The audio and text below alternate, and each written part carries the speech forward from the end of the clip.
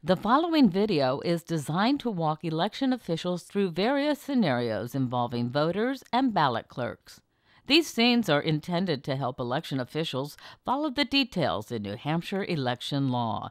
It is designed to teach poll worker etiquette, differences among voters, photo ID protocol, election official verifications, challenged voter affidavits or CVAs, and religious affidavits, marking the checklist accurately, marking checkbox, using a ruler, absentee voters, party for undeclared voters, challenged voter affidavits, out-of-state driver's licenses, and address changes, monitoring by moderator or assistant.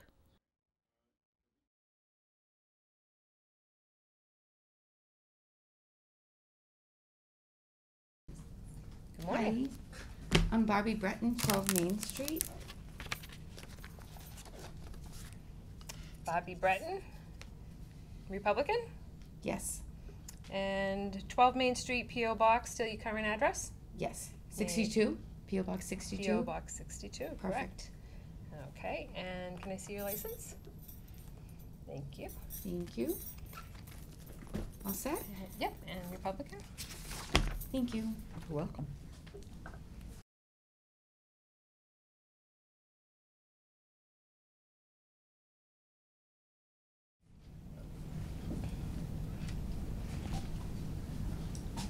Good morning. Good morning, Your name and party? John Acorn.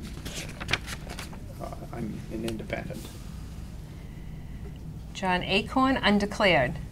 In order to vote in a primary, you have to choose a party. Which party would you like to be today? I'll pick Democratic today. Okay.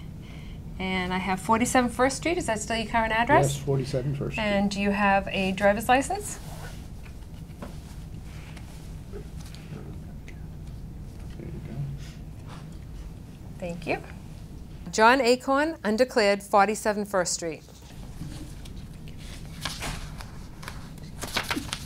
Thank you. You're welcome. Excuse me, Deb, did you write off his party affiliation choice? Oh, I on the did not. I checklist? forgot. Thank you. Okay, great, thanks.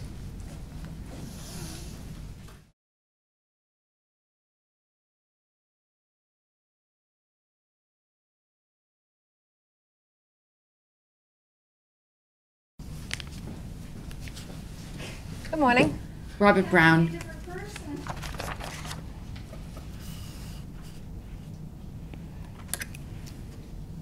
Okay, and party? I'm Republican, I guess. Okay, I have Robert Brown, Republican, at 56 Woodbury Road, P.O. Box 93. Is this still your current address? Yes. Okay, may I see your driver's license, please? Yeah.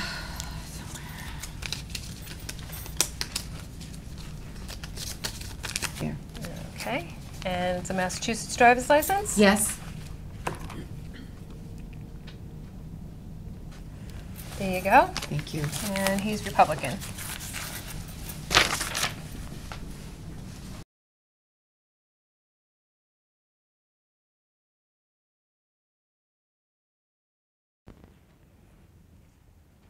Hi. Hi, good morning.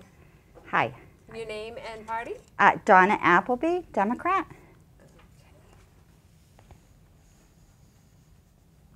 I'm not seeing you on the checklist. Have you changed your name since you registered to vote? No. Oh, you know what? I never did register to vote when I moved here. Okay. Is that something I can do today? Yes, it is. You could go over to the supervisors of the checklist, and they will have you fill out a registration form, and we can see you a bit later. All right. Thank you. You're welcome.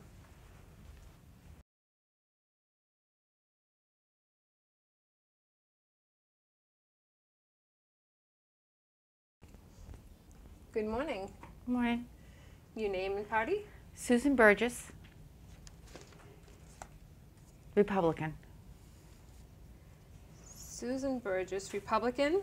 I have 34 Jerry Drive, P.O. Box 54. Is this still correct? No, it's 64 Fairview Ave.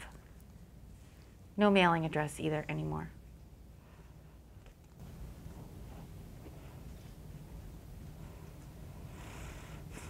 And no mailing, no P.O. Box? No. Okay. And Your driver's license, please? Yep, hang on.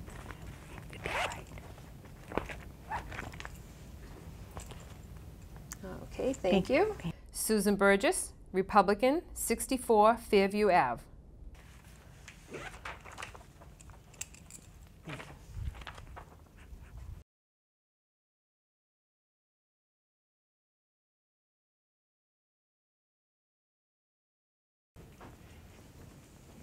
Good morning. Hi, Your name and party?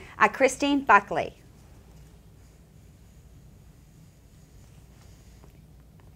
I'm not seeing your name on the list. Have you changed your name since you last registered to vote? No, I haven't changed my name, and I'm registered. I should be on that list. What was the street address again? 29 Mockingbird Lane. I don't believe Mockingbird Lane is in this ward. Well, what ward is this? This is Ward 1. Let me check my street list to see what ward Mockingbird Lane is in. It's in Ward 2. Okay. If you'd like to see the greeter that you passed on the way out, they'll be able to give you directions to Ward 2. All right, thank you.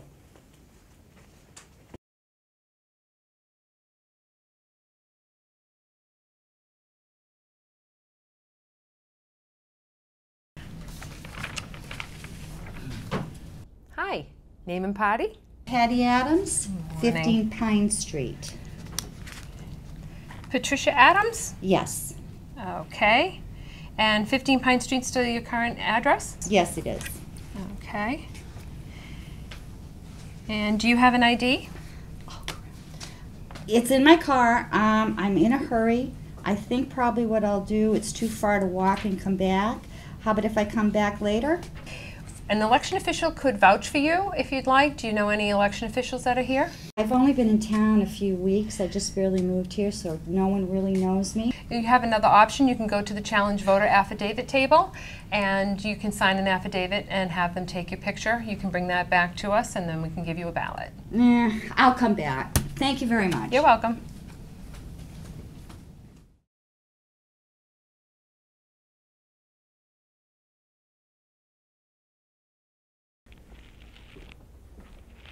Good morning. Good morning. Name and party? I'm William Babin, Democrat.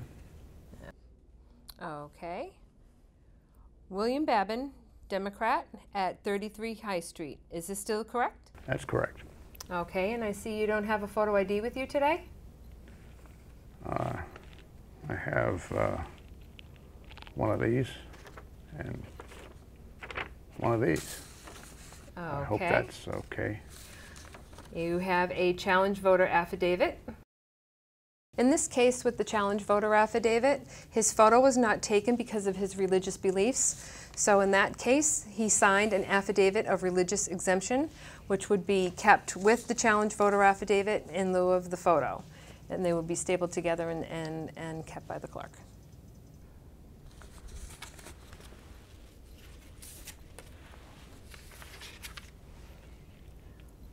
William Babin, Democrat, 33 High Street, and you are all set. Thank you.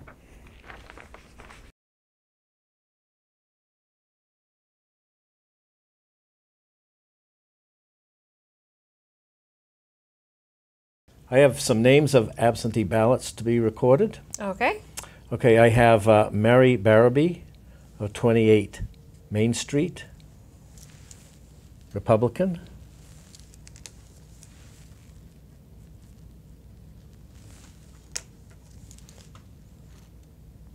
Okay, and then I have Thomas Boyd of 23 High Street. He's voting this time as a Republican. Okay.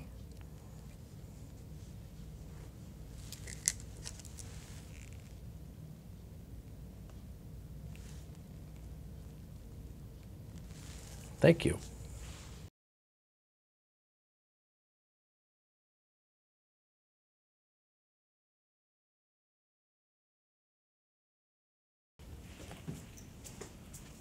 Good afternoon. Hi, Paula Abdul, Democrat. Paula Abdul, Democrat.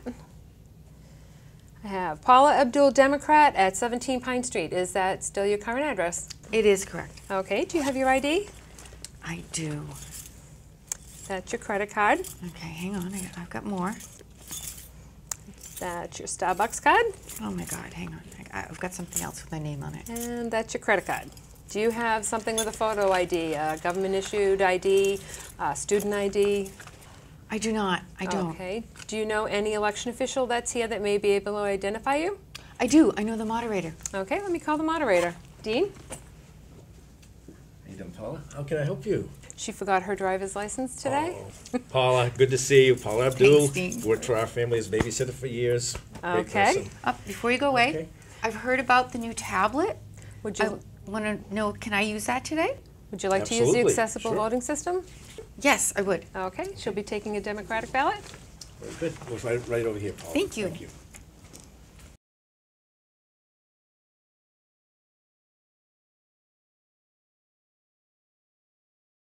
Hi, name and party? Pat Adams, I was in earlier and I didn't have my license. Okay. Okay, I see that I've already have you checked off. You're at 15 Pine Street, Yes, and you may take a Republican ballot. thank you. Patricia Adams, Republican, 15 Pine Street.